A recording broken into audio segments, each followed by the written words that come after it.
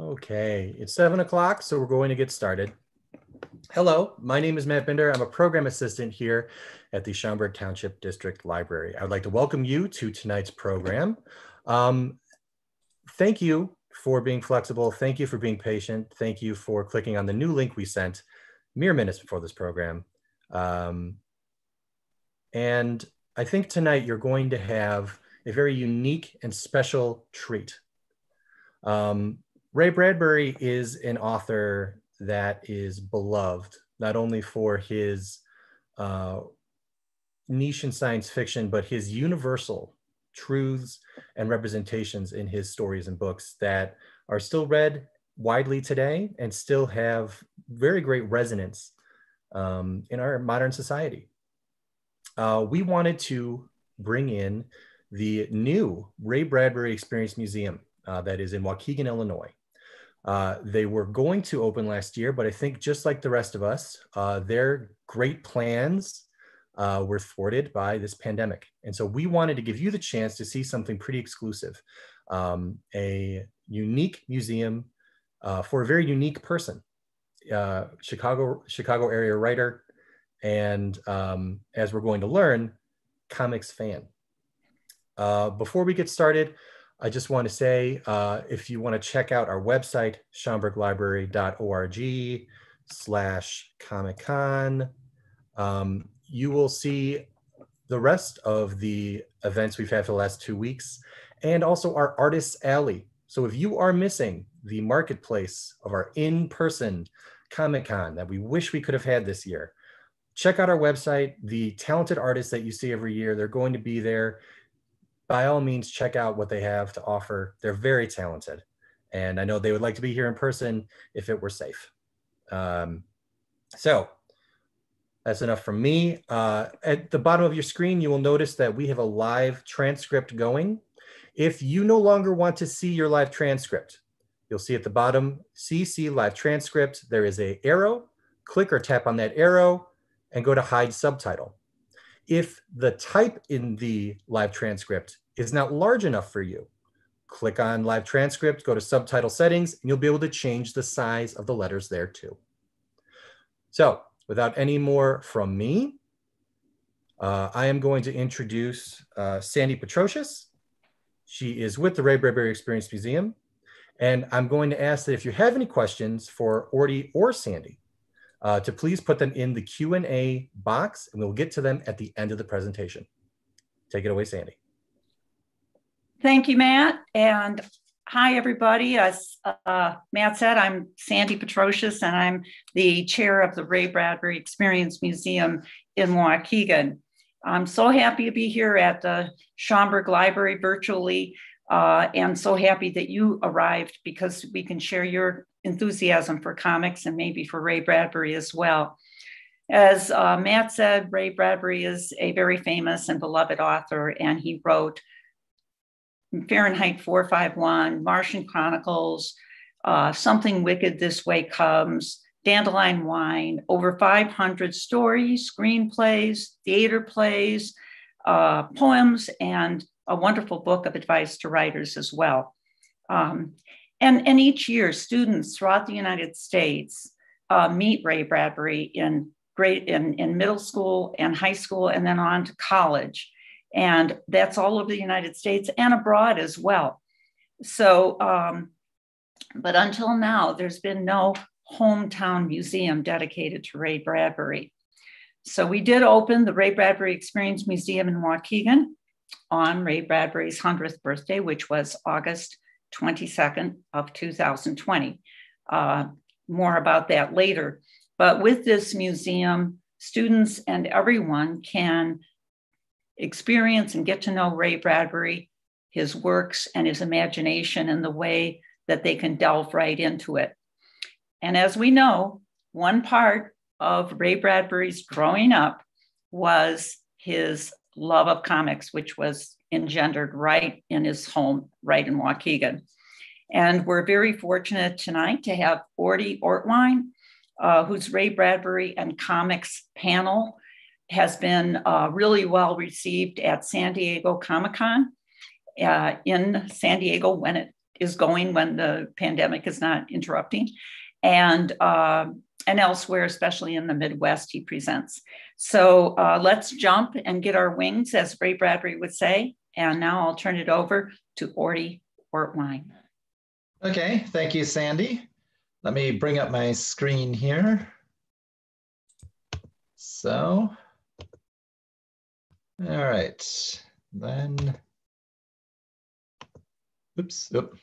Sorry, this isn't as cool as Ray Bradbury said it would be. Let me try this again. There we go.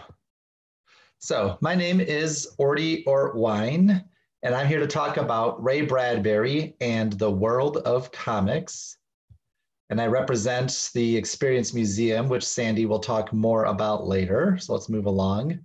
So this story begins in Waukegan, Illinois, which is his hometown. And this is what Bradbury wrote in the 1980 booklet of the San Diego Comic-Con. I have never got over the initial impact of Buck Rogers on my life, and I am grateful for his explosion in my midst sometime in the year 1929, when the newspaper thudded against the screen door of my home in Waukegan, Illinois. So Waukegan had a huge influence on his life, and it's really there where the kernel for his writing career began. So anytime you read a story of Bradbury's or a book like Something Wicked This Way Comes that mentions Greentown, Illinois, it's Waukegan that he's thinking of. And he did indeed really like Buck Rogers. So right here, as a boy, he obsessively collected his favorite newspaper strips. He scrapbooked them. He filled some 24 scrapbooks with his favorite newspaper comics. This is in the late 1920s. And that box that you're seeing, that is courtesy of something called the Center for Ray Bradbury Studies in Indianapolis. His biographer, John Eller, lives there. And so I actually that's my own picture. I got to take that picture and I got to personally handle Ray Bradbury's boyhood comics scrapbooks. So the comics he scrapbooked include Buck Rogers. And again, those are his actual scrapbooks there. And as you can see, Ray Bradbury liked to color them in. These were all black and white originally. He also scrapbooked Tarzan. And you'll notice in the left-hand corner where it says WBBM. So this is definitely from a Chicago area newspaper. And Tarzan, that was by Edgar Rice Burroughs, who also did the John Carter of Mars series of science fiction books, which had a huge influence on Bradbury. And he also collected Flash Gordon. Those were his three mainstays. Now, briefly, as a little boy, Bradbury stopped collecting. And this is why. So, kids made fun. I took on embarrassment and tore up the strips.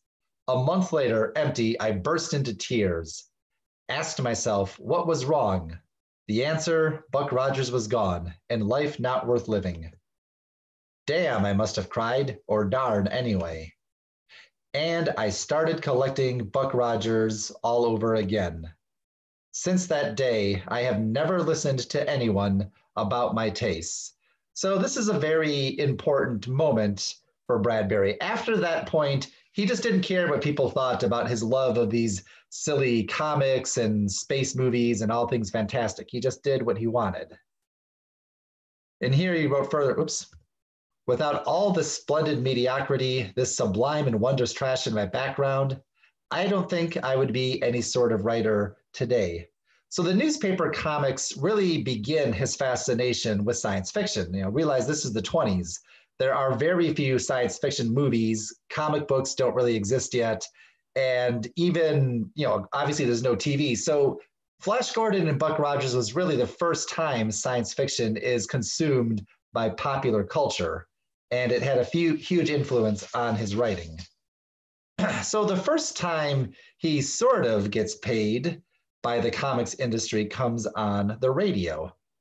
So at age 11, the Bradbury family lived in Tucson, Arizona, when he was about 11 years old. And Bradbury was a very bold young man. He actually went to a local radio station and just asked if he could get a job. And this was a different time. They gave this 11-year-old boy a job as an errand boy. And eventually, they let him read the Sunday funnies on the radio. and he was paid with movie tickets. He also loved movies. And radio was also a big love of his. And as an adult, as a writer, a lot of his early stories were turned into radio stories on shows like X-1 and Lights Out. And Bradbury was very enthusiastic about reading comics on the radio. He apparently did funny voices and sound effects. The question has been asked before, are there any recordings of Bradbury reading comics on the radio? Unfortunately, not. I don't think they ever existed. It was not typical for radio stations to make recordings of their own broadcasts. And just so you know, that's not Bradbury in the picture, that's just a stock photo. But reading funnies over the radio was actually a very common thing for radio stations to do at that time. So now the first time Bradbury gets paid as a professional comes under kind of an odd set of circumstances. So this is the May-June 1952 issue of Weird Fantasy from EC Comics. And they ran a story called Home to Stay, which was really an unauthorized mashup of Kaleidoscope and Rocket Man, two of Bradbury's better known stories, especially Kaleidoscope. I won't give away the ending, but the way this comic ends and the way Kaleidoscope ends, it really can't be a coincidence. And this was actually not the first time EC had more or less plagiarized his work.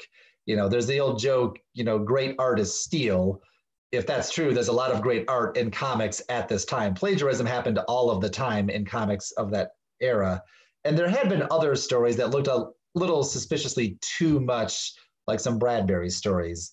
And Bradbury was always defensive of his work.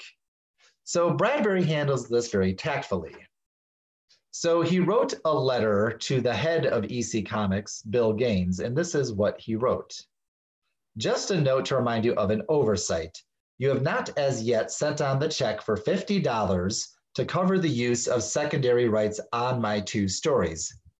I feel this was probably overlooked in the general confusion of the office work and look forward to your payment in the near future. So he's very tactful. And Bradbury's letter went on. This is how it ended. Oh, whoops, missed a slide. Have you ever considered doing an entire issue of your magazine based on my stories in Dark Carnival, or my other two books, The Illustrated Man and The Martian Chronicles? So those are Bradbury's only 3 books to date, and they're all collections of short stories. So he's saying, let's take these books and turn them into an entire book-length comic book, what we would now call a graphic novel. This is a very novel idea. And so he's anticipating the graphic novel decades before it would even exist. So that idea was a little too radical for EC Comics. So Bill Gaines replied, although we do not agree with your conclusions, we are enclosing our check for $50 without intending to agree with your contentions. So we didn't do anything wrong, but fine, here's some money. And Gaines goes on, he did not feel that an entire issue devoted to Bradbury was feasible. He even says, the majority of our readers have probably never heard of you, which probably wasn't true. So the idea of a book-length comic book, this is just too far ahead of its time. But they did agree to adapt more of his stories. A total of 27 stories were adapted. These are all issues from various Ray Bradbury adaptations. And as you can see, there are so many, I can't fit them all in one screen. And these were some of Bradbury's best known stories by some of the best known artists of that era. So you have A Sound of Thunder, artwork by Al Williamson. There Will Come Soft Rains. And I love the image there, because if you don't know the story, it happens in the wake of a nuclear holocaust. And I just love the artwork, how you see the images of the children imprinted on the house. And you also notice the long, long dialogue there. Bradbury insisted that a lot of his original writing be included in the adaptations. And Bradbury often wrote letters of praise to the artists directly. And then there's also Mars's Heaven, also by Wally Wood. So these are some of the best known stories of his time. Now, 16 of these adaptations were later released in 2 volumes. These are black and white reprints called Tomorrow Midnight and the Autumn People. These are standard paperback size. So in a way, EC Comics would eventually do a graphic novel based on Bradbury. Now, Bradbury came under a lot of pressure to end his reputation with EC Comics for a couple of reasons. So at best, comics were seen as juvenile and beneath real writers, quote unquote. So Bradbury had just recently graduated to the slicks, is what they used to call it. And what that meant was, for the first part of his career, he's mostly publishing in pulp magazines, like Amazing Stories and Wonder Stories and things like that. And those are seen as kind of lowbrow. Something Bradbury struggled with his whole life was being taken seriously as a writer, because he wrote that silly science fiction stuff. Well, now, finally, he's being discovered by the slicks, by the better paying magazines with a better reputation. So why are you writing comics, Ray Bradbury? This is silly. The world back then does not see comics the way it does now. And interestingly, so this magazine, Mademoiselle, this was one of his first slicks that he was published in. And there's a lot of star power in this magazine. So the editor who discovered Bradbury and published this was none other than Truman Capote.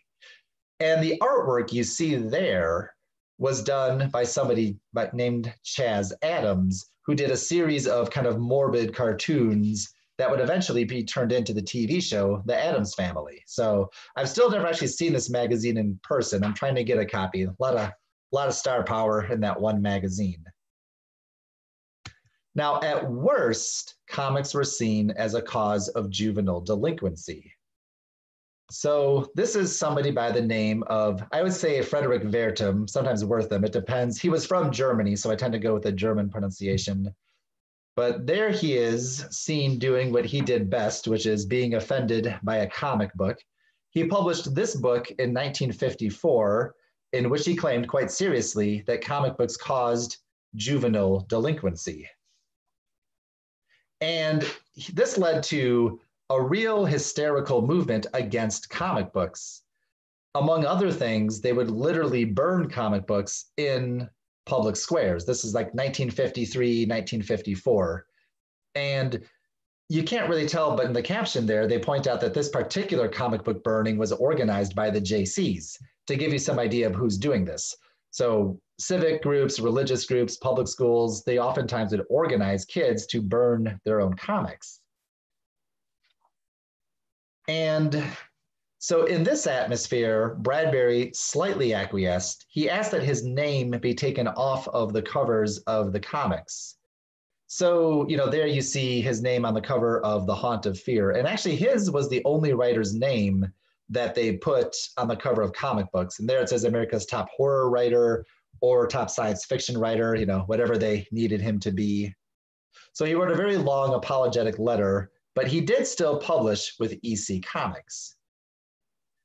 And he went on in that letter to say, by all means, exploit my stories inside your magazine, all that you wish. And there you see on the bottom left, they do indeed have his name adapted from a story by Ray Bradbury. And he would continue to publish with EC Comics until the company folded. So it's worth pointing out that Bradbury was not paid very much for these adaptations. In today's money, it would be about $250. So the smartest thing for him to do would have been to just leave EC altogether. But he doesn't. He sticks with them until the end. And he does this really just out of a childlike glee for comics. Like what I love about Bradbury is he's kind of the first writer to really see comic books the way a lot of us see them now, as works of art, as something to be a part of. He was proud to be associated with comics, which was not true for everybody at that time. And the end of EC Comics comes very swiftly. So this is a comic book. So there were actually committees, Senate hearings into comic books, organized by a well-known senator of the time, Kefauver. And he was an interesting guy. He would run for president. He also ran as vice president. So he has ambitions. And if you've heard of Kefauver at all, it might be for his hearings into organized crime that he did a couple of years earlier. They kind of recreate the Kefauver hearings in The Godfather 2. So, he's trying to run for president, and I'm guessing that his attack on comics was something he hoped would launch him to the national stage. So they had these televised hearings into comics, and at these hearings, Kefauver holds up this very comic book, and this comic book is now worth thousands of dollars because of the role it played in comics history. He holds it up, and they actually had Bradbury's buddy, Bill Gaines, come to testify. And Kefauver confronts Gaines and says, "Do you consider this comic book to be in good taste?" And Gaines said, yes, that he did. He considered bad taste to be holding the woman's head a little bit higher so you could see the blood dripping out. So that did not go well. A lot of people say that Gaines's testimony was worse than the evidence gathered by the good Dr. Vertum. So after that disaster, the comic book industry decided to censor itself over the protest of Bill Gaines. And the Comics Code in some ways was aimed directly at EC Comics. A lot of others in the comics industry kind of blamed Gaines and EC for, sullying the good name of comic books. So they had laws like you couldn't have eerie or weird in any of the titles, and that was a lot of the run of EC Comics, all sorts of things. And for a long time, really until about 1990 or so, a comic book really would not get distribution if it did not have this seal of approval on it. And I should maybe point out this is not a government code per se. It's kind of like the rating system they have in movies. The comic book industry agrees to censor itself. And under this system, really Gaines could not survive, except for Mad Magazine. That's the only thing left from the great EC Comics empire. And so just as a fact, the reason it's called Mad Magazine, even though it was a comic book, is because by calling itself a magazine, it did not have to submit to this code. And that's why when I was a kid, Mad Magazine was always sold next to Time and Newsweek because it was technically a magazine and it could get around that code. And Bradbury never forgot this. So decades later, he had his own comic called Ray Bradbury Comics, and I'll talk more about that in a little bit. But these were adaptations of his stories. And this is what he wrote in the intro to Ray Bradbury Comics number 4. So, I was put upon by professional psychologists and social reformers who told us that fantasy was bad for children. One learned professor managed to get quite a few comics banned for many years. And so this is the adaptation that's inside the comic, one of his stories called Usher 2. And Bradbury actually altered it slightly. So these words were not originally in Usher 2 when he published it back in the 50s. Quote, "All the tales of terror and fantasy, and for that matter, tales of the future, were burned heartlessly. They began by controlling books of cartoons." So this is about 40 years later, but Bradbury has not forgotten. And quite ironically, Vertum's last book, The World of Fanzines, praised of all things comic fanzines. And he even tried to address an audience at the 1974 New York Comic Art Convention, but he was booed off the stage. So speaking of conventions, Bradbury, not long after, goes to the first Comic-Con in 1970. This is the very first Comic-Con San Diego. And only 300 people were in attendance. And that is the schedule that you're seeing from the first Comic-Con. And you can kind of see there, Jack Kirby was also in attendance. So Jack Kirby and Ray Bradbury, lots of fascinating people in one room. All of 300 people went. And he went on to attend Comic-Con San Diego almost every year after. He loved these cons. So that's, I'm going to guess, circa 1980, autographing books. He autographed just about any book you put in front of him. And he really stopped going until his ailing health made it unfeasible. And going back a little bit, he not only went to the first Comic-Con, he went to something called WorldCon way back in 1939. And so that's Bradbury in the striped shirt sitting behind the guy at the wheel. Now this is now referred to as WorldCon, and it's generally thought of as the great grandfather of all cons. It's more or less the first con of its kind. And it still meets to this day. And they go to a different city every year. And this is where the Hugo Awards are handed out. And the Hugos are kind of the Oscars of science fiction. So Bradbury went to the very first one way back in 1939. And he got there by borrowing money from a good friend of his named Forey Ackerman, because Bradbury's 19, he has no money. So he borrowed the money so he could take the bus and stay at the YMCA. And that's his friend Forey Ackerman on the left with his girlfriend, a woman named Myrtle Douglas. And they are the first people ever to go to a con in costume. So a lot of ground was broken that day. The first cosplayers. And also at at Worldcon, Bradbury met somebody named Julius Schwartz, who was on the left. And Schwartz would later be Bradbury's first real agent. He would represent him through his agency that had the very cool name of Solar Sales Services. And other clients of Schwartz include Robert Bloch, he's best known for writing Psycho, and H.P. Lovecraft. And Schwartz would go on to edit DC Comics, and he's also generally credited with reviving both Batman and Superman. So a lot of VIPs in that weekend in 1939. Now, another project Bradbury was included in is something called the Halloween Tree, and its roots begin with Charlie Brown. So Ray saw Schultz's Halloween special, A Great Pumpkin, Charlie Brown, and he was really disappointed that we never get to see the Great Pumpkin. He said it was, quote, like shooting Santa Claus as he comes down the chimney. Now, I mean, I love Ray Bradbury, but I think it kind of would have ruined a Charlie Brown Halloween if Linus had actually seen the Great Pumpkin, but I digress. Now, Bradbury was also good friends with none other than Chuck Jones, who, of course, was famous for his Looney Tunes. And Chuck Jones challenged Bradbury to create a Halloween special of their own.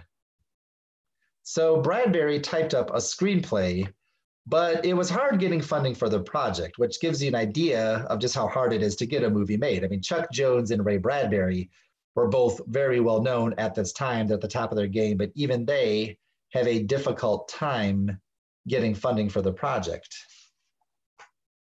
And Bradbury had actually also done a painting of it. He had done this himself that he dubbed the Halloween Tree, and he would work that into the book. Now, the cover art and the interior art was done by a guy named Joe Mugnani. He was a second-generation Italian who would do a lot of the cover art for Bradbury. Bradbury was very particular about who did his art. So unable to publish it to get it made as a movie, Bradbury published it as a standalone novel in 1972. And The Halloween Tree is really, I would say it's really his only book that is specifically YA. Young adults read Bradbury all the time, but The Halloween Tree is the only one that I would say was really specifically for junior high audiences. Now, it finally gets turned into a cartoon in 1992. And it was voiced by none other, well, there's two people. So Leonard Nimoy plays the character you see holding the jack-o'-lantern, Carapace Clavicle Moundshroud. And Moundshroud is kind of meant to be Bradbury's Great Pumpkin. And you would never know it's Leonard Nimoy either. It's not his usual baritone voice. He does a great job. And Bradbury narrated the introduction. So if you see this, you will hear Bradbury's voice early on. And it was produced by Hanna-Barbera, and it would win an Emmy for Best Animated Children's Program. And I always say, if you're a parent with kids about 7 or 8 years old, and you're a little sick of watching the Charlie Brown special every year, this is a good backup. It's a very overlooked piece. It's very beautifully animated. It's a wonderful story. And Disney actually every year to this day in Disneyland, they decorate a Halloween tree in honor of Bradbury. Bradbury actually had a long professional relationship with Walt Disney. And also in Waukegan last year, for the first time, we decorated a Halloween tree, and we're hoping to do it again this year. We'll see what happens with the world being the way it is, but hopefully we can do that again. And there is the real Halloween tree at Disneyland. And Bradbury was also very active with Disney. He was even consulted to help design the Epcot Center. Now, another animated project Bradbury was involved with is something, and literally pardon my French, because it's not a language I speak, something called Icarus Montgolfier Right. And this is an animated short based on Bradbury's story of the same name. And it's about an astronaut dreaming about the history of air travel before he embarks on Earth's first voyage to the moon. So this came out in 1962, before we'd actually landed on the moon. And he predicts that we would land on August 23rd, 1970, and our first trip to Mars as the summer of 1999. So he wasn't too far off with the first one. We're still kind of waiting for the second one. And this was done by his good friend and illustrator that I mentioned before, Joe Mugnani. He spent a year animating this because he created hundreds of watercolors. So it's not totally accurate to call it an animated film. It's a series of watercolors with a voiceover telling the story of this astronaut.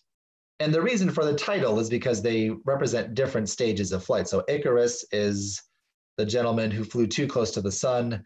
Montgolfier are the guys generally credited with inventing the hot air balloon. And then, of course, there are the Wright brothers who invented flight. And it was nominated for an Academy Award, did not win. And you can see this on YouTube. It's a lot of fun to watch. Now, in the 70s, Bradbury briefly had his own dream of having his own newspaper comic. So the kid who used to hoard newspaper comics was now getting his own. So he tried to get published a newspaper, a Sunday strip of the Martian Chronicles. Now, proofs were drawn up in 1972, and they were done again by his good buddy, Joe Mugnani, and someone by the name of Doug Wildley, who did the Johnny Quest cartoon. So it was published in West Magazine, and that was the magazine supplement to the Sunday LA Times. And they ran a full color version of Mars is Heaven. But that was as far as it went, unfortunately. And then in 1985, DC Comics did a series of adaptations of some very well-known science fiction writers. And they adapted Bradbury's story, Frost and Fire. The illustrations were done by Klaus Janson, and other authors that DC Comics adapted include Harlan Ellison and George R.R. Martin. So that is very good company to be keeping. But it wasn't until the 90s that Ray Bradbury finally realized his dream of having a comic book devoted just to him. So this idea that he suggested way back in the 50s was finally coming true. And it started with, of all things, a video game. So believe it or not, there is a Fahrenheit 451 text-based 80s video game. And you can actually find it online. I've played some of it. And there also was in the 90s a Martian Chronicles video game. And these were both designed by the software developer Brian Price. And what was unique about the Fahrenheit game especially was that it had images. People of a certain age will find this hard to believe, but those early text-based videos games in the 80s did not always have images. Well, these did. And so he had to hire a team of artists. And the team of artists that he assembled would eventually turn their art into something called the Bradbury Chronicles. And these were a series of graphic novel adaptations of Bradbury's best known writing. They were published by Bantam. And then that was turned into none other than Ray Bradbury Comics. So this is just a standard 8x10 comic book that ran in the early 90s. And these were published by Topps. And yes, that is the baseball card company. Because in the early 90s, there was kind of an explosion after the first Batman movie came out of companies experimenting with comics. They realized for the first time, wow, we can make a lot of money at this. So a lot of companies began experimenting with comics for the first time. And I guess Topps, since they already had children with the baseball cards, decided to experiment with comics. And Topps did a lot of already existing works. They adapted an X-Files comic, they had a Dracula comic. And because they are Topps, every issue of Ray Bradbury Comics came with 3 Ray Bradbury trading cards. Isn't that cool? So every trading card depicted a scene from one of his stories that were adapted in Topps Comics. So you see there how it says 3 exclusive Topps Comics right there on the cover. So very cool. I haven't gotten all of them yet. And Topps Comics also did some limited adaptations of both the Martian Chronicles and the Illustrated Man. And again, these are, one-offs. These are standard 8x10 comics. So not, the really thick graphic novels. But due to space limitations, these were only partial adaptations. So they did not adapt all of those books. So the graphic novels would come not too long before his death in 2012. So Ray would see complete graphic novel adaptations of 3 of his best-known works, Fahrenheit 451, The Martian Chronicles, and Something Wicked This Way Comes. And these were published between 2009 and 2011 by a company called Hill and Wang.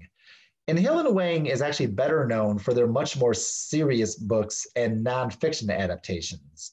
So maybe their best-known work is an illustrated version of the 9/11 Commission report. So it gives you an idea of how seriously Bradbury is being taken at this point. So he goes from being this silly science fiction writer to being published by the same guys who did an adaptation of the 9/11 report.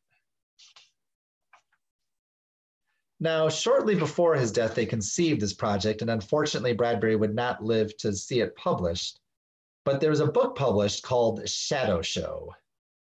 And these were stories written by writers who said that they were inspired by Ray Bradbury, and they published stories just for this collection. And you can see here on the left, this is some very good company. So we got Neil Gaiman, Joe Hill, that's Stephen King's son, Margaret Atwood. A lot of well-known writers contributed to this collection.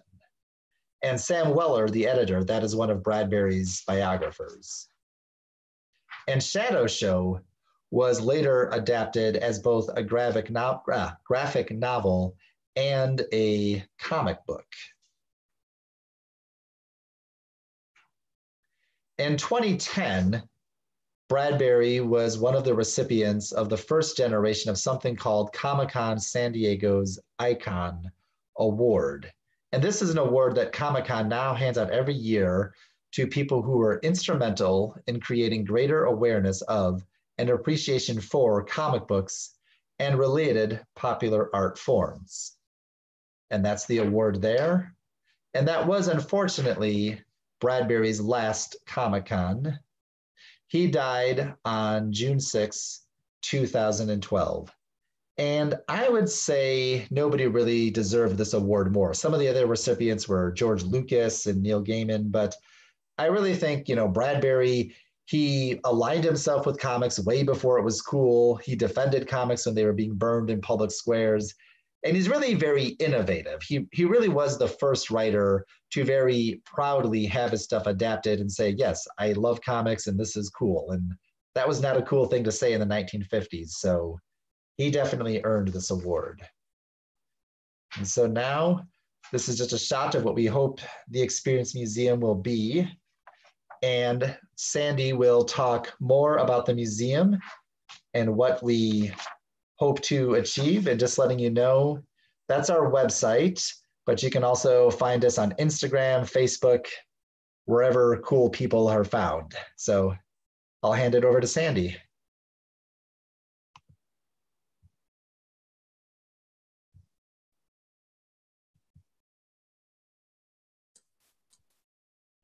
And hello, everybody. I hope I'm broadcasting okay.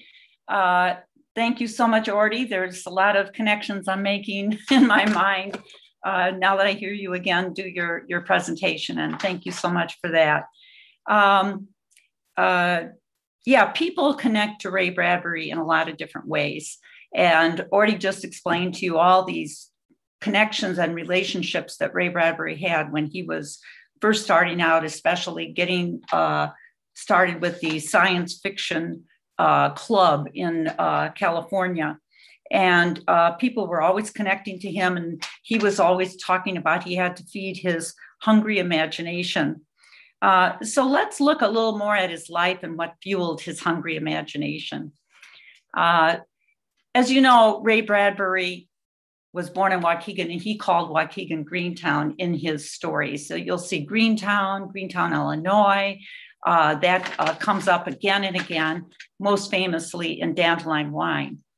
And in one of his stories, he says, or I should say in the book, Zen in the Art of Writing, he says, how did I get from Waukegan, Illinois to Red Planet Mars?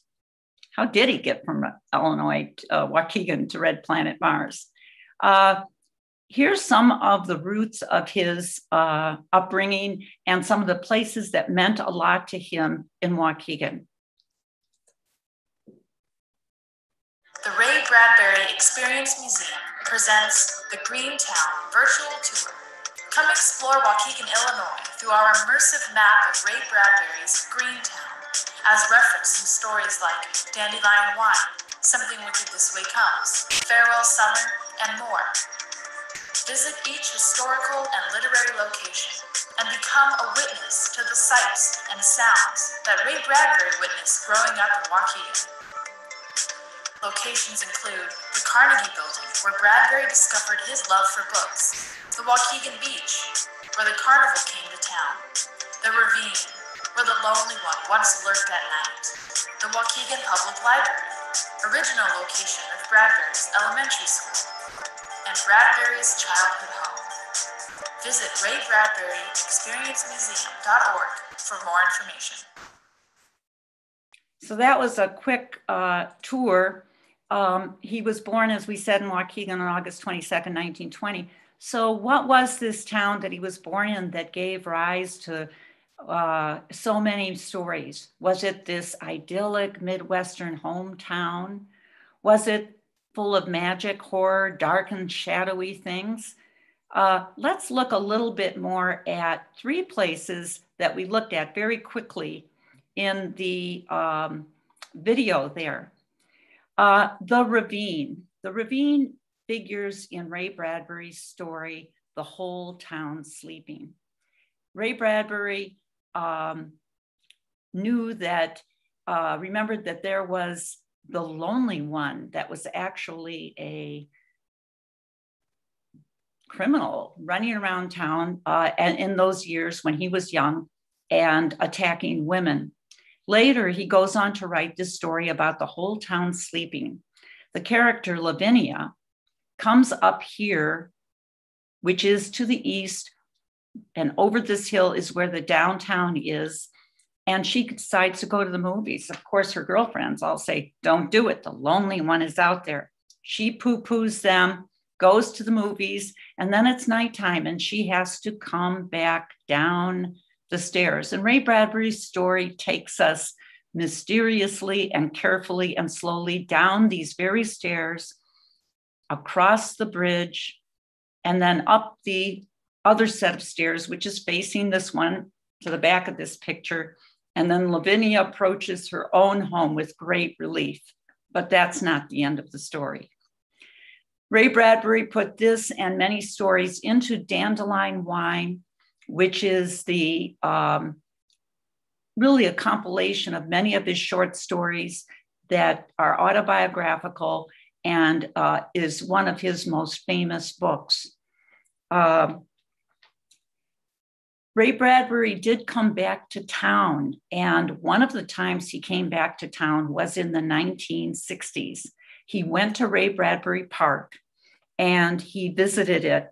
And in, Orty mentioned a comic that's called The Bradbury Chronicles. This is a book that is Sam Weller's biography of Ray Bradbury called The Bradbury Chronicles, but this is a biography. Sam Weller is one of his biographers, and he is from Columbia College in Chicago, Illinois. In that book, he talks about the visit that Ray Bradbury made to Waukegan. He goes back to this park, he climbs a tree, and he finds a note that he wrote to himself. And the note ends with, "I remember you, I remember you." This is very strange and mysterious that a boy would write to his older self, plant the note in the tree and say, "I remember you." But Ray Bradbury said that was his note, and it really shines a light on Ray Bradbury's love of time travel, his fascination with time going back and forth. He said he remembered his own birth. This is now Ray Bradbury Park. It was dedicated in 1990. And of course, Ray Bradbury came back to town for that big celebration. There were several events commemorating him. And then as recently as March 16, 2019, United for Libraries made a national literary landmark out of Ray Bradbury Park. And that day we had Illinois Reads was centered in Waukegan with a special tribute to Ray Bradbury. And actually, since we're talking on behalf of Schaumburg Library, I just got an email yesterday from people at the National Libraries, and they are going to publish in their American Libraries magazine for the American Library Association. They're publishing a story on literary landmarks, and Ray Bradbury Park will be included in that. And that, of course, anybody can come and visit this. This park is right near where Ray Bradbury's home was in Waukegan. It's across the street from his boyhood home and his grandparents' home. Both of those homes figure in Ray Bradbury's stories. Both of those homes are privately owned. Another very significant item in Ray Bradbury's life was the historic Carnegie Library, the library he went to. Now, this library, if you go straight east of the park we just looked at 1 North Sheridan Road and Washington Street, you will find the Carnegie Library. This library was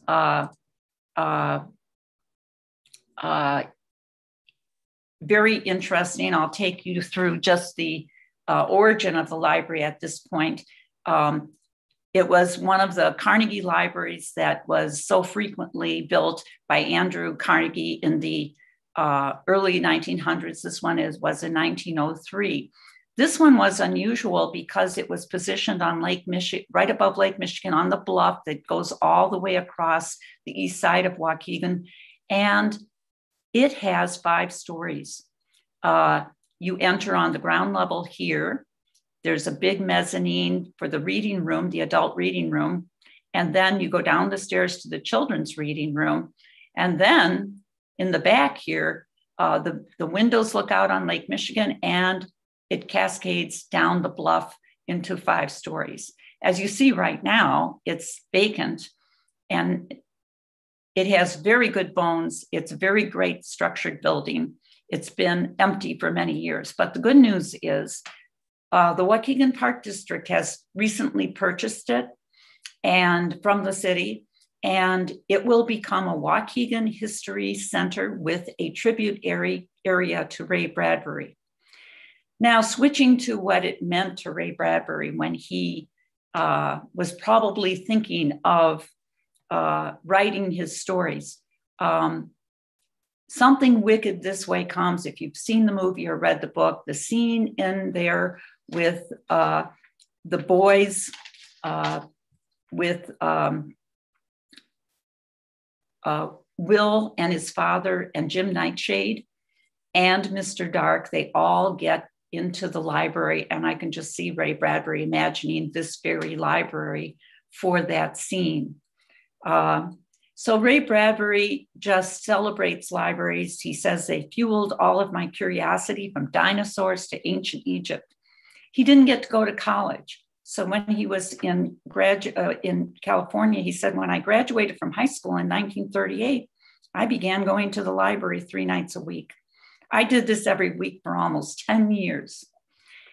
And finally, in 1947, about when I got married, I figured I was done. So I graduated from the library, and that I found was the real school.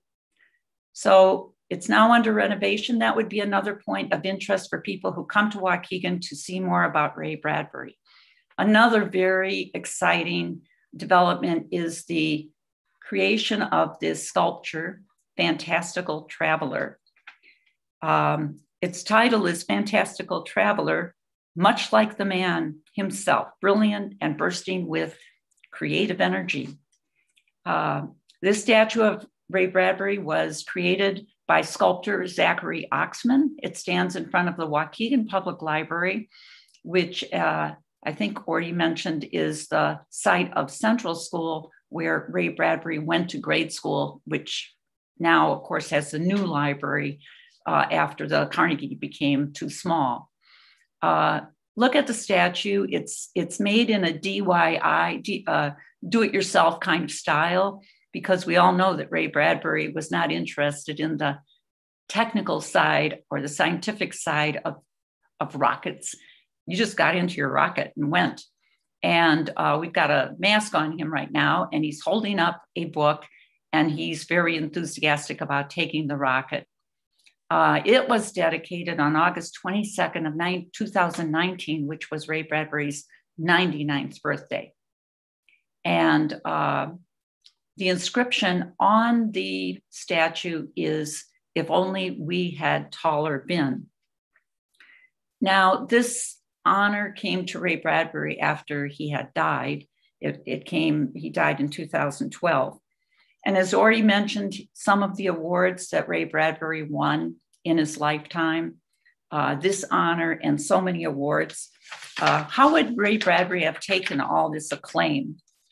Just to preview, let's remember not only the awards that Ray already mentioned, but he was honored with the National Book Award Lifetime Achievement, Emmys, Hugos, and many others. Honored with this statue. In outer space, Ray Bradbury has Dandelion Crater named after him on the moon.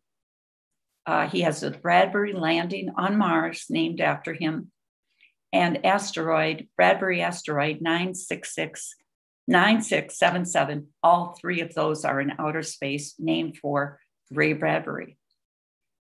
Well, how seriously did he take himself? On November 12th, 1971, Ray Bradbury and the famous Carl Sagan, the planetary scientist, the famous Arthur C. Clarke, the science fiction writer, got together because Mariner 9 mission had reached Mars. It was the day before Mariner had reached Mars. And they began to talk on this panel about the future of space exploration and the perennial spirit of discovery. So I'll let you watch this and decide how Ray Bradbury looks at himself as a creator and the winner, even at that time, of awards. And then at the end, you'll hear him recite his own poem that is inscribed on the statue.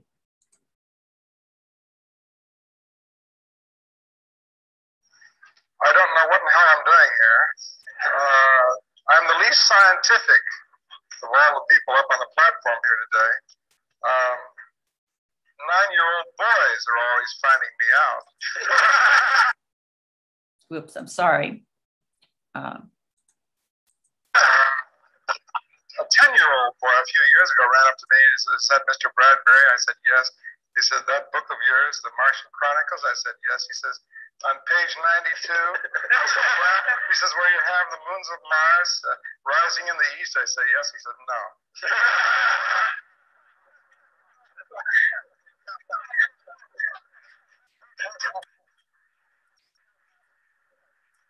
So I hit him.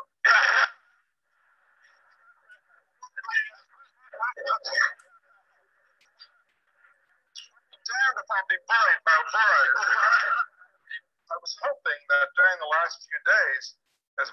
closer to Mars and the dust cleared, we see a lot of Martians standing there with huge signs saying Bradbury was right.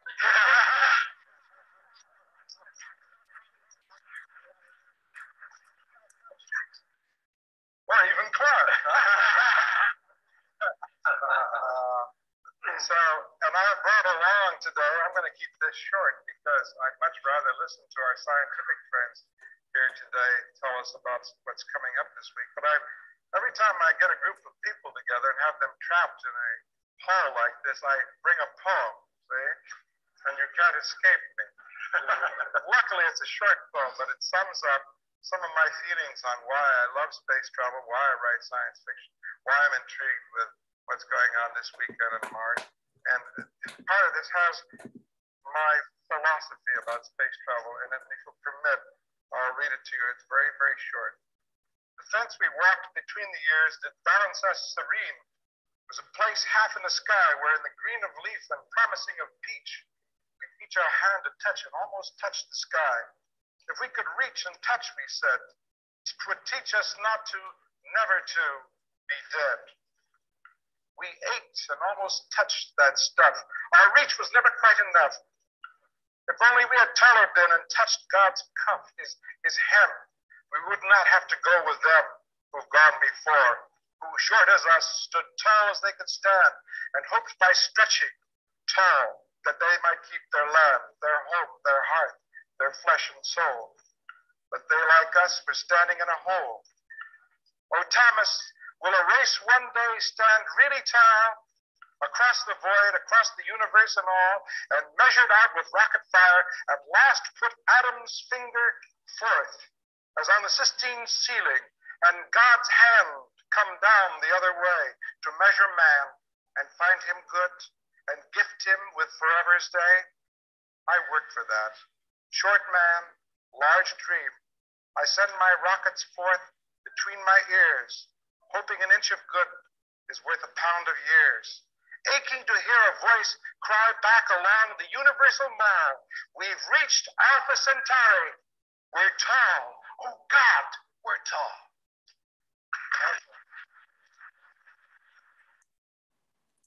So maybe that answers for you the initial question that we asked, which was Ray Bradbury asking, how did I get from Waukegan to Red Planet Mars?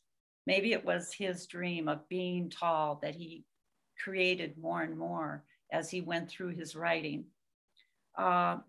Actually, this group here, a year later, they got together and looked at images of the red planet that were taken by Mariner 9. And they put together the images and some afterthoughts with these three men. And they published the book Mars and the Mind of Man, which is available still today. And if you go to Waukegan and you look at the statue, you can read the poem, If Only We Had Taller Been, inscribed there. So as I said, Ray Bradbury meant different things to different people. To some, he meant the comics, the fantasy of the circuses, time travel, Mexico, freedom of expression, ravines, family, Mars, love, space travel, so many different things. And as we went through developing the museum, people would come to us and say, I met Ray. And they would tell us how they personally were affected by him, and yet they were different avenues, entry points. Like you, some of them were very interested in comics, and some had entry points that were different, and they wanted those shown. So let's start out with this one. Faith Clark, she talks about how Ray never forgot her hometown, and he gives her something that she treasures. Now, as you watch this, just notice that this is the setting of Bowen Park in Waukegan, which is the annual site of the annual Dandelion Wine Festival. So here's Faith. Hi, my name is Faith Clark. I have lived in Waukegan 50 years. Came here with my husband, Hank, to work in the Waukegan school system. when we came here, I was so excited about all the different cultural things that were available. I'd grown up in a family that always loved science fiction anyway, so I knew about Ray Bradbury from reading his works when I was young, and to be in a town that he had been involved with was pretty exciting. As I continued on in my career, first I was in a magnet grade school, and then moved to kind of a fine arts middle school, and I was so excited because it was right in the neighborhood where Ray Bradbury had lived as a child. Now, how did I know that? Well, that was because when we first came to town, the Cultural Arts Department of the Park District did a wonderful thing. They had a tour of the town, the cultural things, and they told us all about Ray Bradbury's childhood and connection, and about how the book Dandelion Wine was all about Waukegan. And on that tour, they actually handed out a map, and the map was something that Ray had drawn for one time when he came to town. And the first time I probably met Ray was when he came for a series of plays they were doing based on some of his radio scripts. So what I did was I took Ray's map, and then I created this map, which became our walking map. And on it, I marked all the things in the book that we would be able to still see. They were still in our town. And so what I did then was I annotated what all the sites were, all of the places that we were walking to. I listed them on the second page and put the page numbers of the book right where they could find them. The reason it meant so much to me was I thought, we have to find things in life that we can share together. And how wonderful we have the legacy of this man that never forgot us, never forgot our town. Hi, my name is... Right, he never did forget his town. And we have a lot of evidence of that. But what's another entry point for Ray Bradbury with other people? Ray did spend time in East Los Angeles. He did travel to Mexico, and it did influence his writing. Let's hear from this Waukegan resident who didn't expect to learn something new about a local author. There was a storytelling festival here at the Genesee Theater. I attended the storytelling festival, and there was a local author from the area, from the Chicago area, Megan Wells, and she performed a reading of one of Ray Bradbury's stories from Dandelion Wine. It was called Calling Mexico. And that's the first time that I actually discovered Ray's talent and his relatability, because she read the story. She did an amazing job reading it. But what struck me the most was the style of writing, the way it was expressed. It helped me feel what the man in the story is going through, and it really awoken an interest in Ray Bradbury in me from that time, especially because I personally am of Mexican descent. So I had no idea that Ray Bradbury had such a love for the Mexican culture. It was really eye-opening. I knew he was a local author. I knew, that he was very celebrated here. And I don't think I opened up until I had that experience to read more of his work, because, like I said, it really struck a chord with me where I related, because I've been to Mexico, but I haven't been there since I was a child. So to me, when he's describing Mexico, it's almost like I'm there. It's almost like I'm living it. And that's how come I could tell that Ray Bradbury's love of Mexico was genuine, because of the vivid way he described it and how much I could picture it myself when it was being read. So Ray Bradbury this is Topacio Hernandez, a Waukegan resident, and you heard her very, very sincere expression of how Ray Bradbury understood a Mexican culture. When he went to Mexico, he wrote a book, really a novelette called Next in Line, and it connects to The Mummies of Guanajuato, and it's published in a book of photographs. He wrote The Wonderful Ice Cream Suit with James, that became a Disney movie with James Edward Olmos, Joe Mantegna, and Isai Morales, where these four guys in East LA decide that they will win their heart's content, their dream, if they could just wear that white suit that's in the haberdasher store. And they do manage to chip in and buy it, and each one goes out one night to realize his dream. Another story is I See You Never, which is a man who's an immigrant, and he lives in a boarding house, gets up and goes to work every day, and lives a very quiet life, and is very beloved in his little community. But one day there's a knock at the door, and the immigration services come. So this was written a long time ago. I just want to mention also, already mentioned that the story that he took a stand on comic books very early in his career. Ray Bradbury not only wrote these stories about the Mexican culture, but he took stands on racial justice. Stories that weren't really published in the 50s because the publishers didn't think they would be accepted, but we can find them today. One of them that's quite famous is called The Big Black and White Game. And I'm going to tell you about 4 stories, and they're set in these different places. This one is set right above our border here of Wisconsin at the Illinois border, where Ray Bradbury, as a little boy, when his dad went to the resort as a guest of the electric company that employed him, they would send the workers there for a little outing at the resort in Delavan.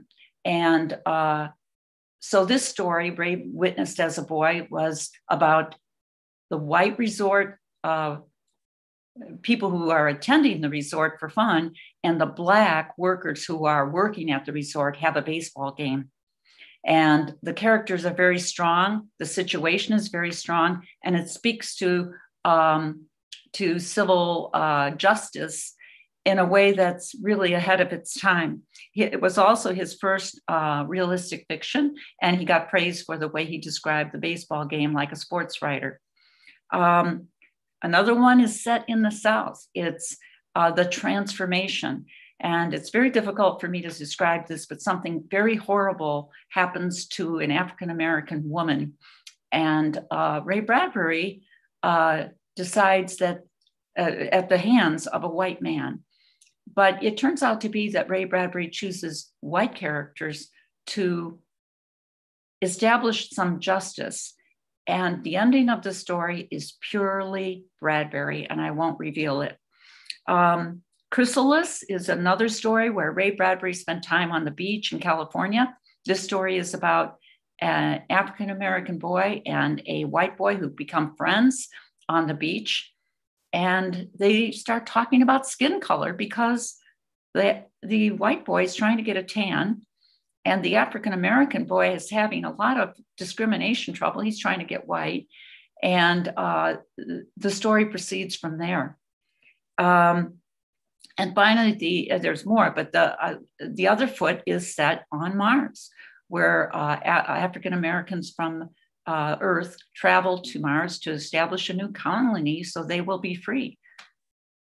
But then a group of white people are escaping the wars on planet Earth, and the African-American colony on Mars must decide how they will treat this new group of people. So Ray Bradbury did address these things. We don't hear about this much. We're always hearing about science fiction, but that is another avenue to enjoying Ray Bradbury. There was a storytelling festival here at the Genesee Theater. Another one is a story of Dominic and Jenna, and I'll just let you hear this one.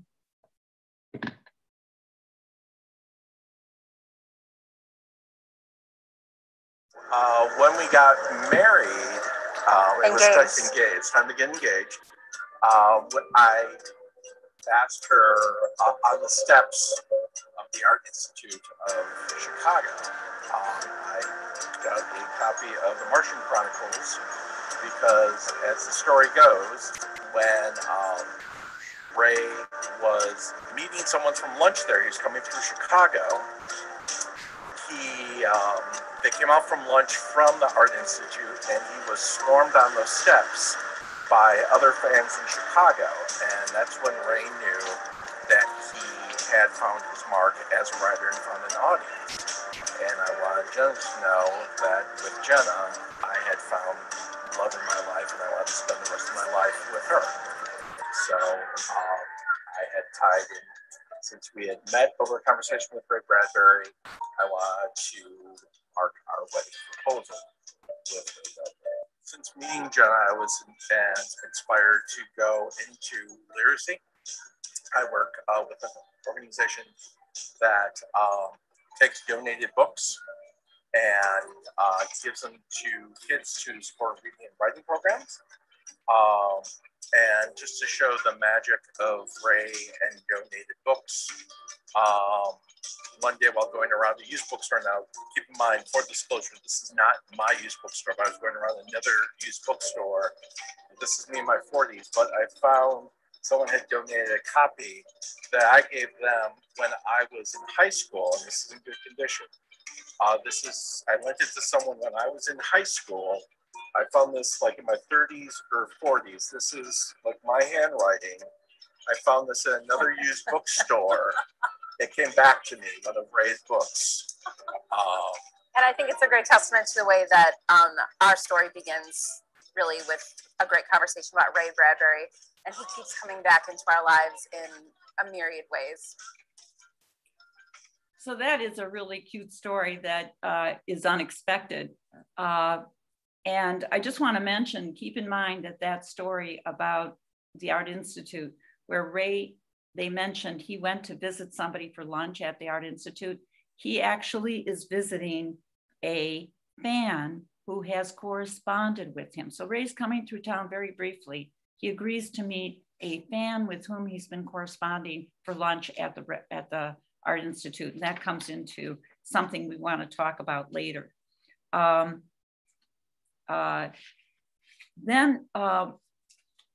How do we, what's another avenue for connecting with Ray Bradbury? Michael Hathaway owns a brew pub in downtown Waukegan, in the heart of the downtown, not a stone's throw from the library where you saw the fantastical traveler. He named his brew pub Nightshade and Darks. And Nightshade, of course, is Jim Nightshade, who was one of the boys in Something Wicked This Way Comes. And of course, Mr. Dark brings the evil to town in Nightshade, in Something Wicked This Way Comes. And Michael shares with you his pathway to understanding Ray Bradbury. So listen. One of the first things I found out about this area when I moved up here was it was Ray Bradbury's hometown. And it kind of sunk in that Greentown was Waukegan, and I was fascinated with him. I had been a fan of his I'm 51 now. I've been a big fan of his since I was 30, but I've been exposed to his work a lot. When I was in 7th grade, they made us read the Martian Chronicles, and I realized when I was 30 and reread it again that I didn't get any of it when I was that young. And then when I went back and read it when I was in my 30s, I realized that the stories weren't supposed to be about Mars.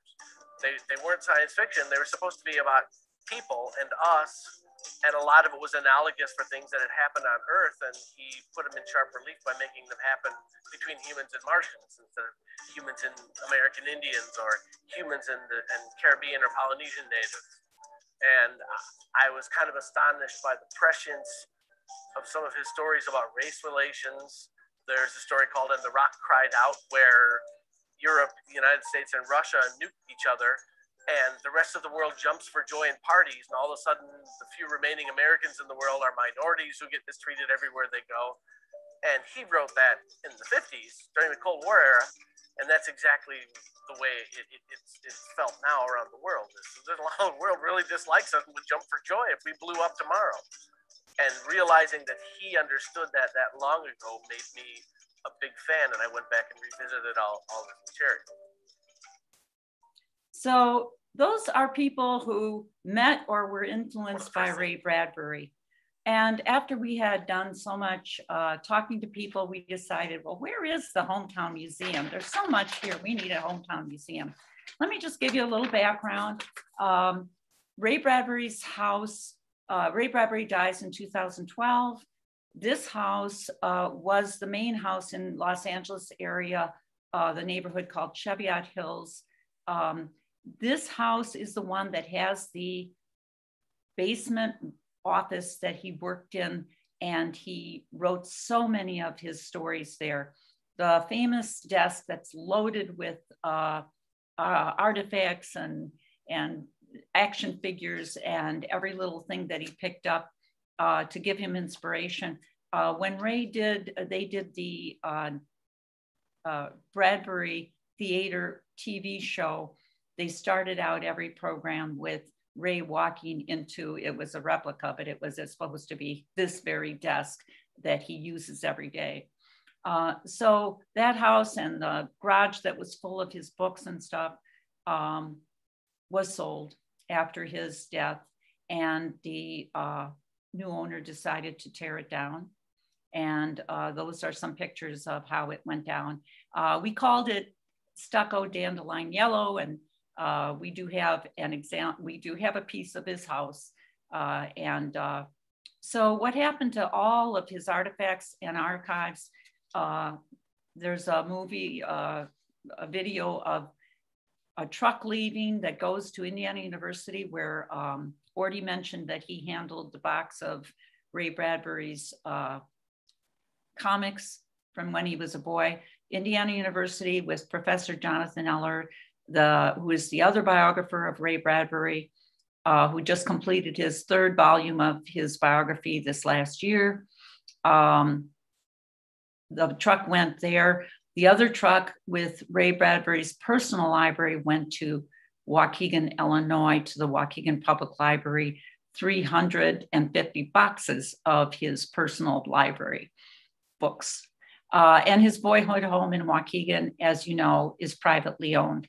So we decided to try to open the Ray Bradbury Experience Museum, and we called it Experience because we knew we wouldn't be a typical artifact museum. We thought we would engage students and people and all our visitors in the ideas of Ray Bradbury, the stories of Ray Bradbury, his universal themes. Even though there was the pandemic and our fundraising was slowing down dramatically, we lost a lot of time. We did open on August 22nd. Here people are visiting and seeing our future plans for the museum. In this slide, you're seeing Orty talking to people about the comic books and Comic-Con, and we have movie posters of all the movies he made. Here we're looking at Fahrenheit 451 that is serialized in the 2nd, 3rd, and 4th issue of Playboy. And what was the connection? Well, Hugh Hefner, his Fahrenheit 451 was coming out in 1953 in October, and Hugh Hefner's Playboy was about to come out in December. And of course, there was a lot of objection to Hugh Hefner and Playboy, and Ray Bradbury's Fahrenheit 451 dealt with suppression of expression and censorship. And so the two of them got together and became friends. And as I said, the whole Fahrenheit 451 is serialized. We also have murals of the Mechanical Hound in Fahrenheit 451. And here, this gentleman who's from Argentina is looking at the Mummies of Guanajuato, which is a 1978 book, which has reprinted Ray Bradbury's novelette, The Next in Line. And the photographs are from Archie Lieberman. That day, the city of Waukegan did not fulfill its, all of us, we were planning for the celebration of the 100th birthday of Ray Bradbury, and the large celebration couldn't happen. We took visitors by reservation. But if you remember where Ray Bradbury Park was and the Carnegie Library, which is just a couple of buildings away from where this picture is, they officially named that stretch of about a half mile as Ray Bradbury's Greentown Walkway, Waukway, and then brought the sign over to us in celebration of that wonderful day. What are we doing next? Well, next we are creating a couple of new exhibits that we hope to get up as soon as we can in the next few months. One of them will be about the drive to create. Ray Bradbury always used typewriters.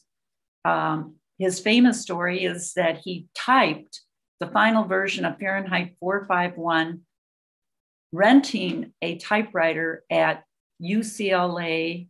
Their library had typewriters you can rent. He paid a dime for every half an hour.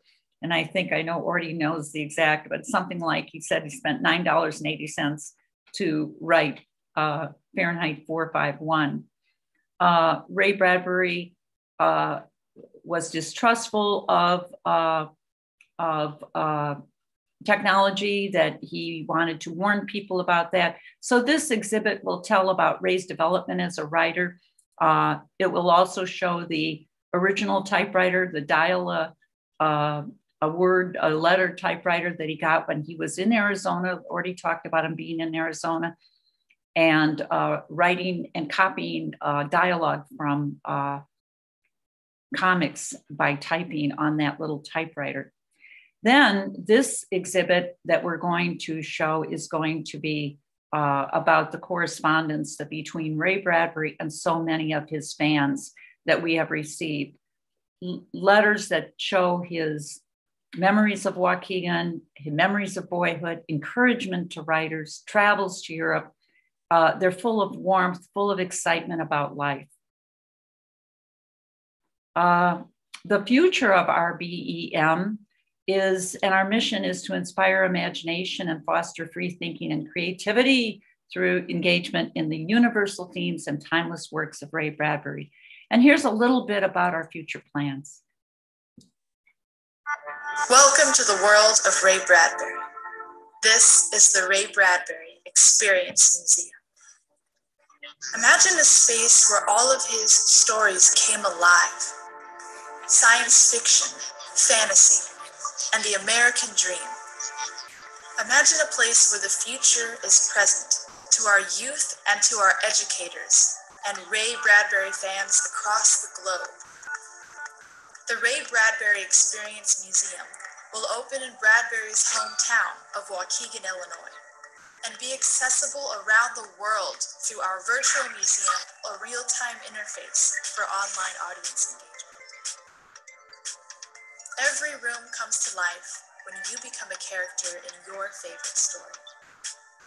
From Fahrenheit 451 to The Martian Chronicles, Dandelion Wine to Something Wicked This Way Comes.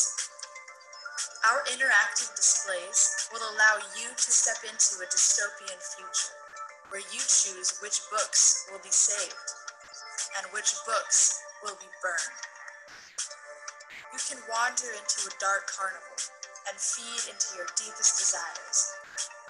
We hope to engage you with a learning environment that brings ideas of fantasy, adventure, nostalgia, and dreams of space to life.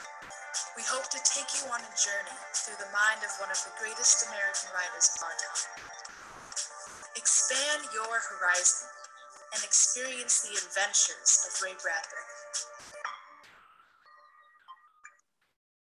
So, welcome to the world of Ray Bradbury. The museum will have, we're looking at 6 main exhibit areas, and these icons represent them. The Martian Chronicles area, which will be about his stories about not just the Martian Chronicles, but about space travel and travel back and forth into time. Fahrenheit 451 represented here, which will be about freedom of expression and censorship, and also about he stood up during the McCarthy era. So that was another freedom of expression issue. Something Wicked, the dark side, the horror side, the Dandelion Wine area, which will be about his love of libraries, his nostalgia for home and boyhood and fatherhood relationships. Let's see, what did I miss? Inspired, well, Life of Ray Bradbury too, of course. And then inspired by, there's so many writers. In fact, the book I mentioned, the Bradbury Chronicles, each of the chapters in this book starts out with a quote from somebody who usually is very famous, like Steven Spielberg, Neil Gaiman, Margaret Atwood, Ursula Le Guin, and many others, expressing, and Stanley, who you would know, who expressed their admiration and how much Ray Bradbury meant to them. So many people were influenced by him. And finally, Ray Bradbury had many warnings. He said he came not to predict the future, but to prevent it. And he had dark warnings, but he was basically a very, very positive person. And these are some quotes we have telling about all the positive things that he believed in. And he encouraged writers in all of his letters that he constantly wrote back to people with these kinds of encouragement. So finally, you can connect with us on our website. We have wonderful YouTubes that you would be really interested in.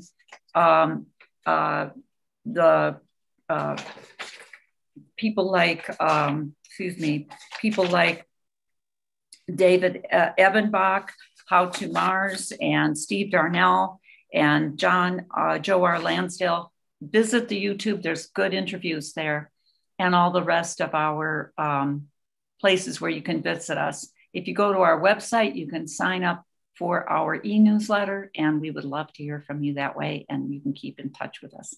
Thank you very much. Matt? All right, well, thank you, Sandy and Orty. We have a few minutes for questions here. Type them into the Q&A box at the bottom of the screen. I'm going to start with a comment from Bill.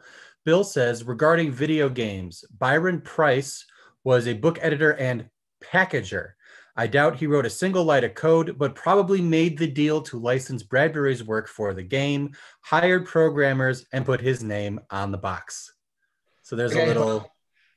I guess that's something to speak about with them. Price developed several video games, so maybe software developer is not the most accurate phrase, but he produced a lot of video games as well as produced a lot of books. So, Indeed. But yeah, that's a good point. All right. Our next question comes from Adrian. They write, did Bradbury have any interest in manga and anime? Not that I know of specifically. Like if you see the Halloween tree, I wouldn't say that's manga, but or anime, but I mean, some of the style perhaps could be considered that, but I know he went to Dragon Con quite a bit, so he probably was at least exposed to it, but I don't know of any there's no like adaptation that I know of that would be considered in that genre or those genres. All right. This question is from Alex. Alex asks, are you considering an area on the Halloween tree? I watched the cartoon as a child and always enjoyed it. An area as in what? I believe in the museum. I'm sure that the Halloween tree will come out in the area of one of the areas. Yes, that's a great question. Yeah, we're not sure about doing the Halloween tree this year. We hope to, but it's just because of the world we live in, but it would definitely be a neat idea. Yeah. I think what Orty is speaking of is that in downtown Waukegan, they did have a Halloween tree, but I think the question was regarding the actual museum, I think, and that would be a place, yes. Right now, we're trying to focus on the Martian Chronicles area and the Fahrenheit 451 area for fundraising. Wonderful. All right, we have one more comment here. It's from Bill. Bill says, I met Ray too in an elevator. We had a brief but memorable conversation. Oh, how wonderful. Well, Bill, we would love to hear from you and hear your story as well. Congratulations. And I have to say, after everything I've read and the people who have connected with us, Ray Bradbury was a connector. Even when he was in Arizona and got that toy typewriter, this was when his folks moved to Arizona to try to get a job. His dad was out of a job. They only stayed there for a couple of years, and they went back to Waukegan. Then they went to California, and that's where they stayed. But he got that little toy typewriter, the dial a letter, and he did copy dialogue from the comics, but he also typed letters back to his folks or his relatives in Waukegan. And I thought, what a fit, because if you wrote to him, he wrote back. And that, I don't know if I mentioned it, but that about the correspondence exhibit in Sam Weller's book, he asked Ray Bradbury, how can you respond to all those letters you get? You get 300 letters a week. And Ray Bradbury said, if it's a love letter, you have to write back. I think that's a good place to end that. That's a really great quote. I love it. Well, thank you once again to Orty and Sandy for sharing with us all this great knowledge about Ray Bradbury. Thank all of you for attending, and everyone have a great night. We'll see you next time. Thank you.